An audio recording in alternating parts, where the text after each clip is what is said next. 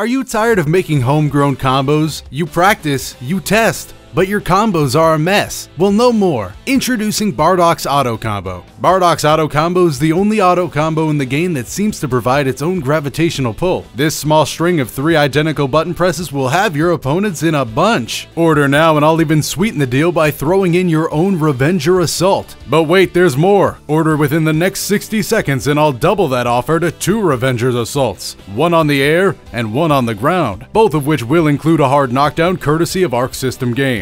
Once again, that's Bardock's Auto Combo for the price of $5. Order now. Well, that's a hard bit to transition out of. How's it going, everybody? Dotodoya here with another Should You Play video, this time covering the top tier himself, Bardock. As is the usual with this series, we're going to go ahead and start by covering the characters' cons, then go into their pros, and finish off by talking about where they belong on a team in Dragonball FighterZ. I'll just go ahead and be blunt and say that the cons for Bardock is going to be quite short because the man does not have a lot of them. The only one I could really think of is that his beam/ki blast game isn't all too great. He doesn't have any beams to speak of, and his only ki blast attack is either one on the ground or one in the air, both of which really aren't going to do you much against a horde of Kamehamehas. With that said though, no one is aware of that fact more than Bardock, which is why he's chosen to replace his lack of a beam with just flinging himself across the stage at his enemies. Although this strategy didn't work too well against Frieza, it actually does work insanely well in Dragonball FighterZ. This is because Dragonball FighterZ is predominantly a rushdown game, and the fact that Bardock has this move allows him to completely overstep the neutral phase of the game. If this attack hits, he can simply vanish into a combo to get a sliding or hard knockdown.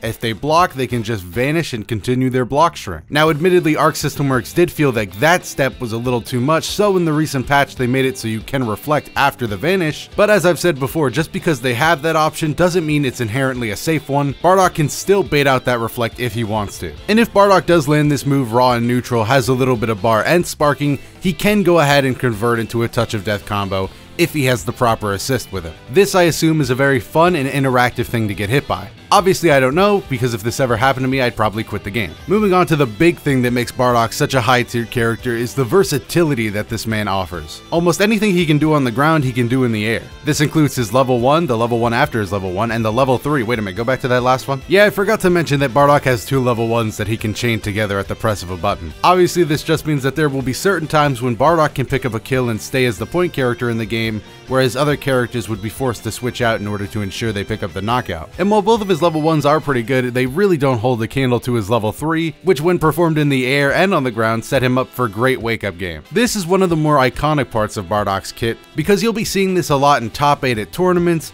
online play, and if you're like me, your nightmares. Otherwise though, it's a pretty cool move. And obviously there are other pros for Bardock as well. Almost every normal he has is super good, his block strings are super tight, and he's just an overall very fast, oppressive character. But now let's move on and talk about where I feel Bardock belongs on a team. He's a point character, we all knew that, let's not try to pretend. Pair him up with almost any assist in the game and his block strings just get longer, his combos just get longer, and his mix-ups just get scarier. With that being said though, I do have some homegrown teams if you're looking for something to start out with. You have Team Pure Saiyans, Team Goku's Family Lineage, Team Tournament Money, and Team Shadow Clone Jutsu. At the end of the day, Bardock is an insanely fun character, one that I feel everybody should try at least once to see if he's right for them. That makes it easy for me to recommend him to just about anybody that can stand playing a top tier character. He's also great at acquiring some hate mail on the console versions of the game, so that's a bonus as well. So should you play Bardock? I would say yes, but I think we already all knew that. Well, that's gonna do it for me in this video. As always, go down in the comments and let me know what you thought about this video and Bardock in general. While you're down there, if you like these videos and want to see more like this from the channel, make sure to hit the like button and subscribe. It really does help the channel out a lot. You can also feel free to recommend other characters you would like to see in this format, either down below in the comments as well, or you can @ me over on Twitter @Dotodoya. As always, I'm Dotodoya.